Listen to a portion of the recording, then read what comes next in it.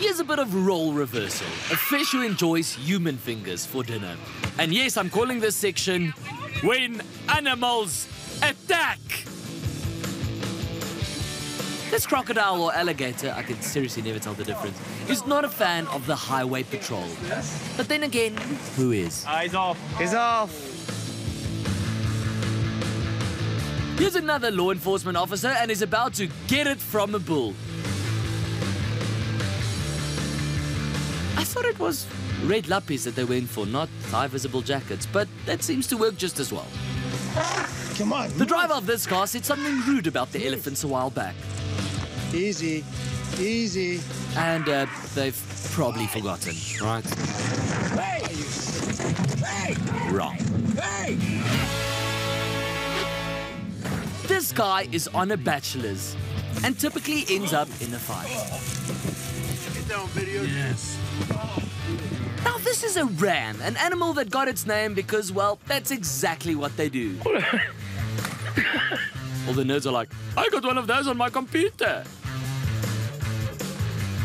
He really is the angriest sheep you'll ever see in your life. Still, all that exercise will keep him lovely and tender for the brighter night. Like a scorpion. When out snowmobiling, make sure you don't run out of juice when a moose is on the loose. Obviously, that's moose as in the animal, not the moose as in the dessert, which is not scary in any way, unless you're diabetic. Here's a tip. If you're out for a nice walk in the park, make sure it's not one full of angry baboons. It's a lesson that person learned the hard way. Where do the buffalo roam then? The answer to that is in the direction of terrified tourists.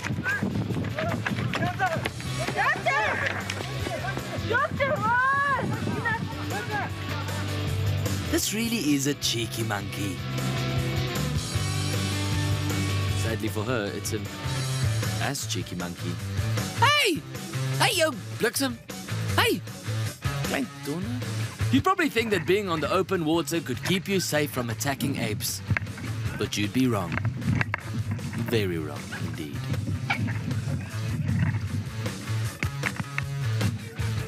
If there's one thing we all know about llamas, is that they spit.